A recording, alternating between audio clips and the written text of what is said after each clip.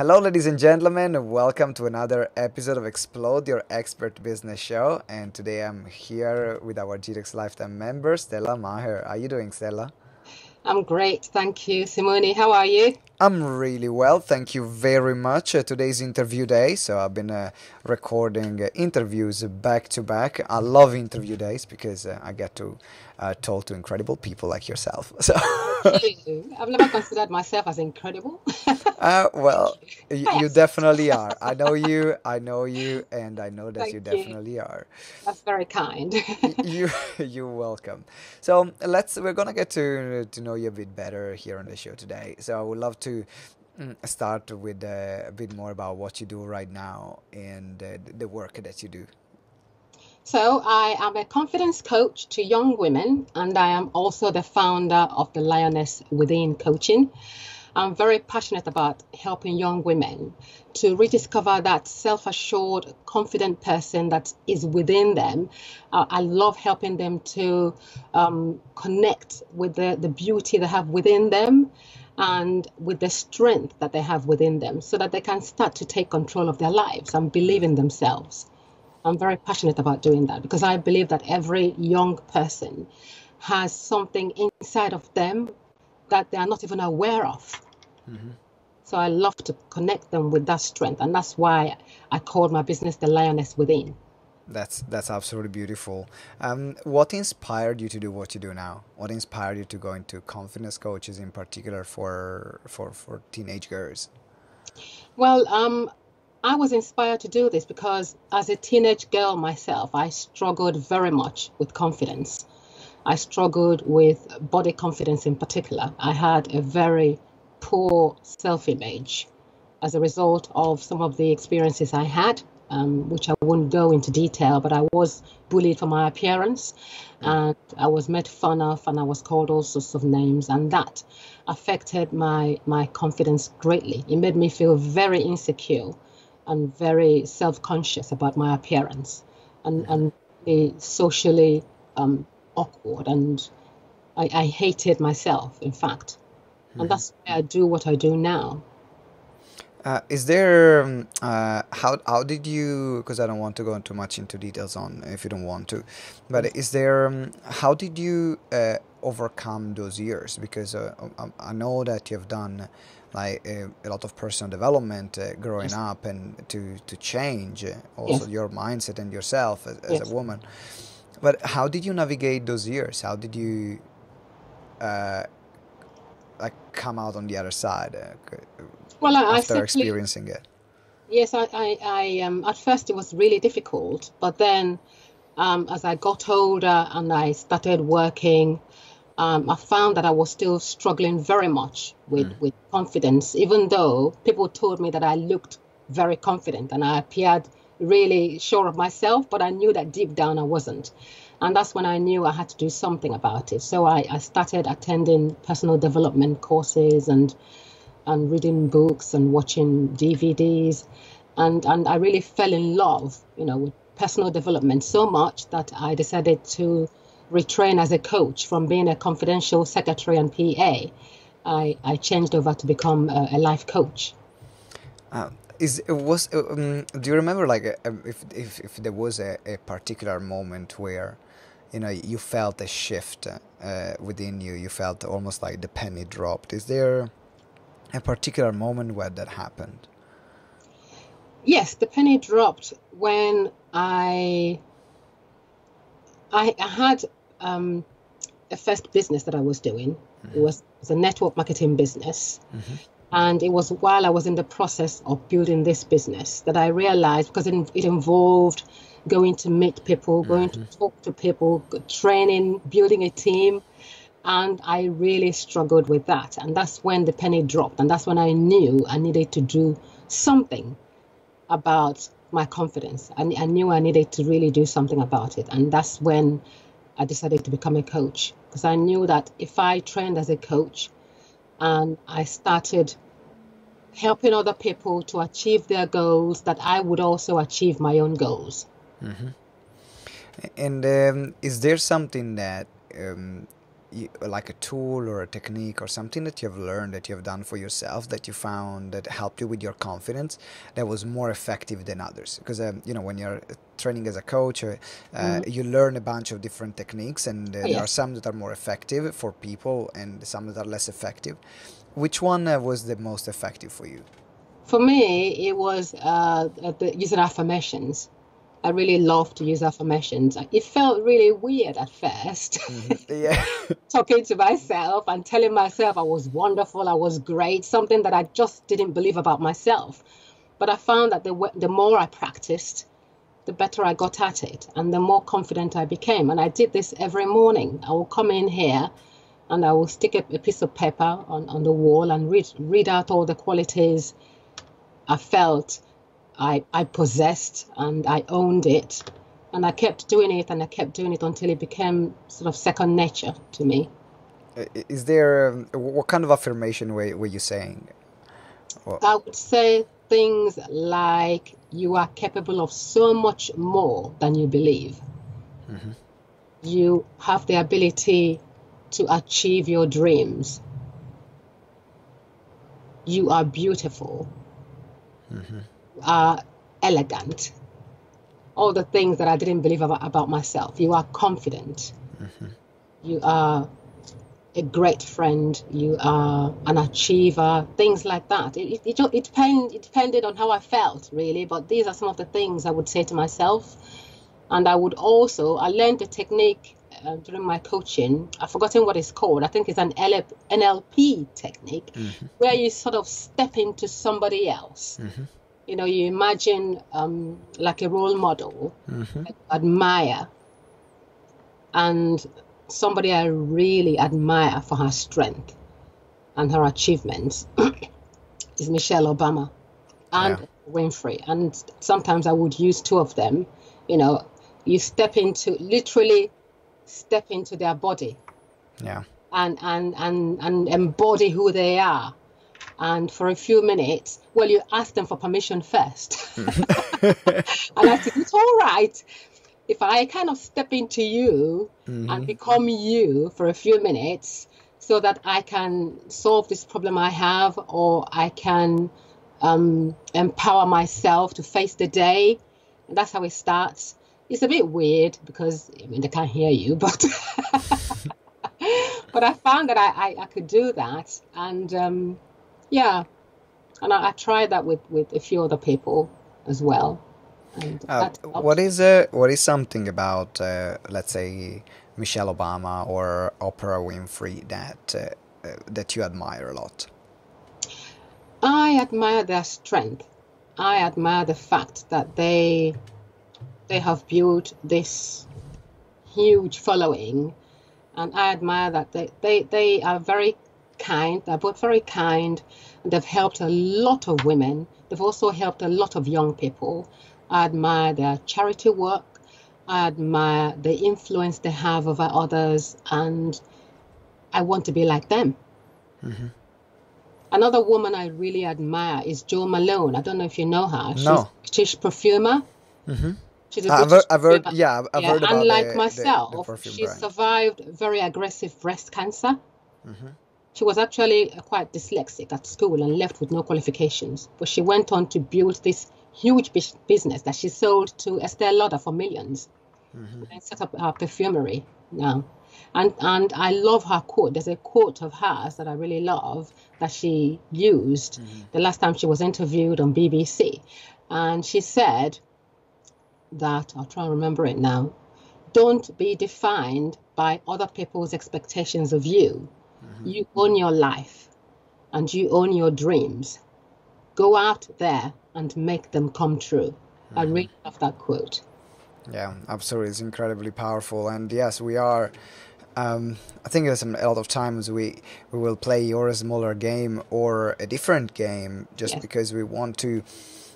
We look at what other people are thinking about us and Yes. what other people are saying about us. I mean, I remember when I was a kid, I loved, for example, like rock metal music, and Yes. so it was I was a bit the outsider, and it made me a lot of time think that or I, for example, one of the things I was doing, I was really good at school, and when you're a kid and you're really good at school, they, you're not the most popular.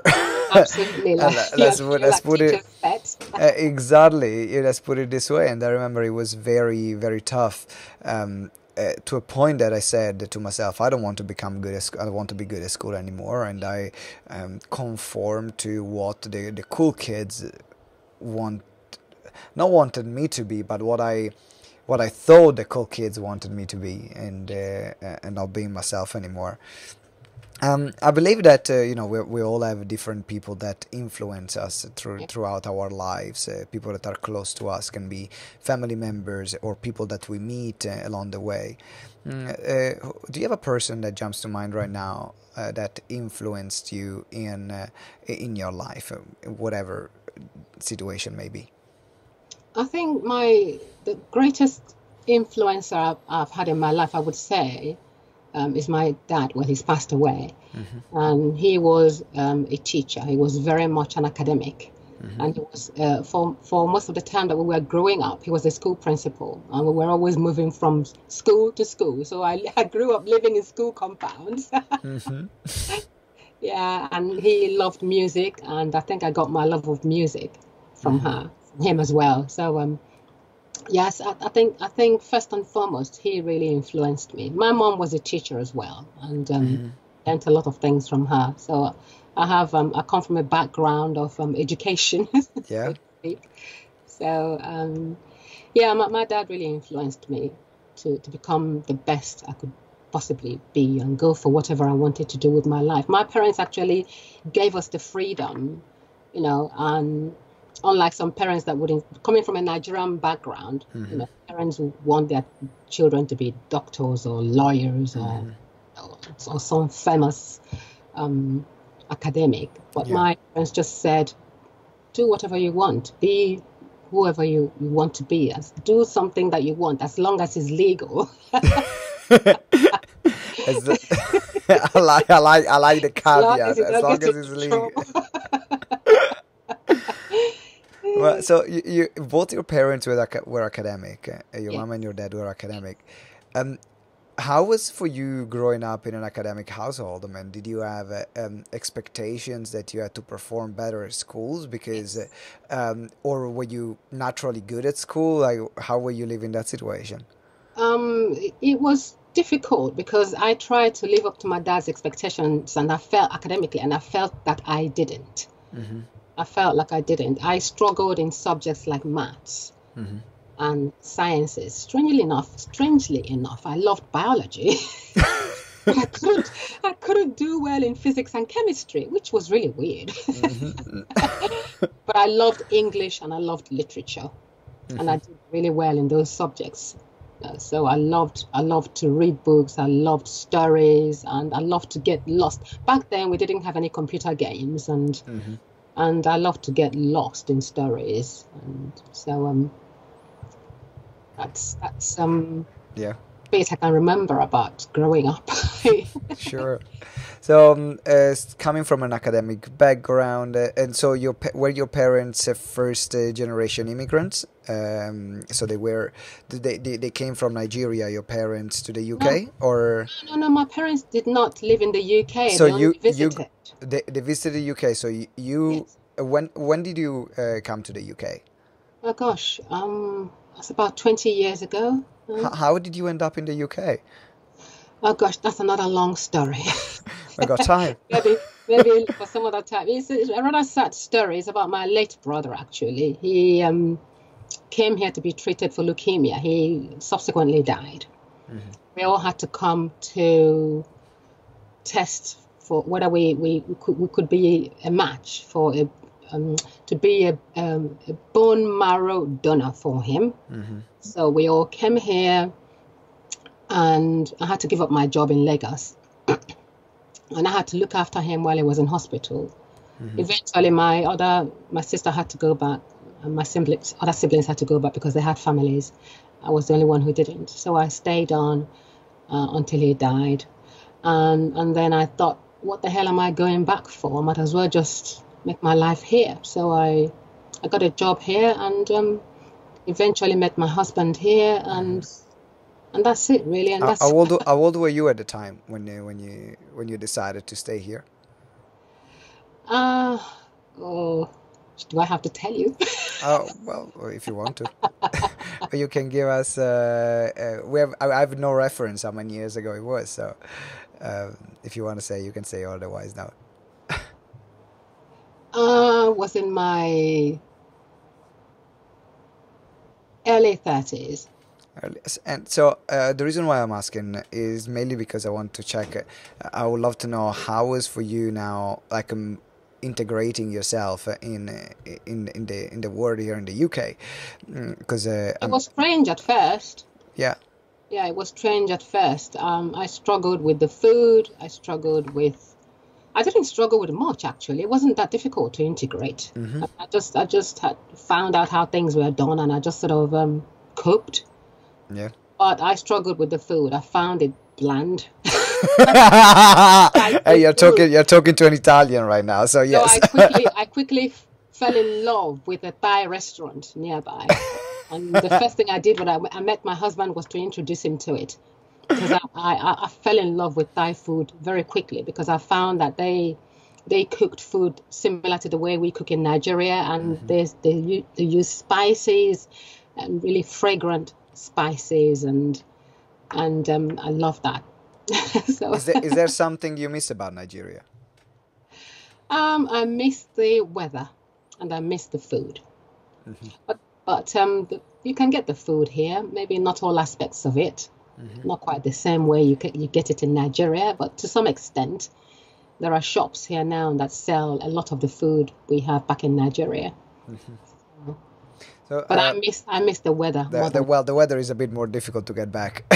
yes. Was there something that surprised you, maybe about yourself, or a new aspect of yourself that you have discovered once you moved to the UK? The reason why I'm asking this question is because I mean, I didn't have such a huge shift of culture like maybe you did, because from Nigeria, from Lagos to London to the UK. It is a cultural shift. Being Italian and coming to London, there is a language shift, there is a cultural shift. But I remember that coming to a new country, I've discovered things about myself that I didn't know I had in me, or I didn't. Other sides of my character that came out just because I didn't have people around me that had been knowing me for all my life. So, is there something about yourself that you discovered, something new about yourself that you discovered by coming here? I suppose I discovered very quickly how tough I was. I never really considered myself as tough and strong, but I found out that I was when I had to live here and adapt, especially watching my brother die from leukemia. And I had to get over that quickly, and because I was still quite new here then. I had to quickly cope, and I had to move out from where we were all living together and find myself an accommodation of my own. So those were really tough times, and I felt that if I could overcome those times, that I would be able to face just about anything, really. So now moving forward, you mentioned that you suffered with breast cancer, and now you're doing incredible work with charities that support women with breast cancer. You've been also on the cover of magazines as the face for the charity that you support. How was for you going through that experience? Yeah, that was another shocker in my life, actually, because if anyone ever told me I would get breast cancer, I wouldn't have believed it, because I considered myself quite healthy, and I ate reasonably healthy food, and I exercised quite regularly. I loved to be fit, and I don't joke with that. And even while I was being diagnosed with cancer, I was actually training to go for a run to raise funds for cancer research. So Wow. The day before I had my first surgery, I did a 5K run to raise funds for Cancer Research UK. And the following Monday, I went into hospital and had my first surgery. I'd been training for it with no idea I had cancer. That's how much I loved to keep fit. I used to go for runs and exercises. So when I was diagnosed with cancer, I was really shocked. It was like, I said to the doctor, but I thought if you kept healthy and did everything you were supposed to do, that you don't get cancer. And no one in my family has ever had breast cancer as well. And they said, well, it doesn't work that way. You can still get it even if you are healthy, and even if no one in your family has ever had it. And I was just simply gobsmacked. And it made me wonder, just for a brief second, why bother then? You know?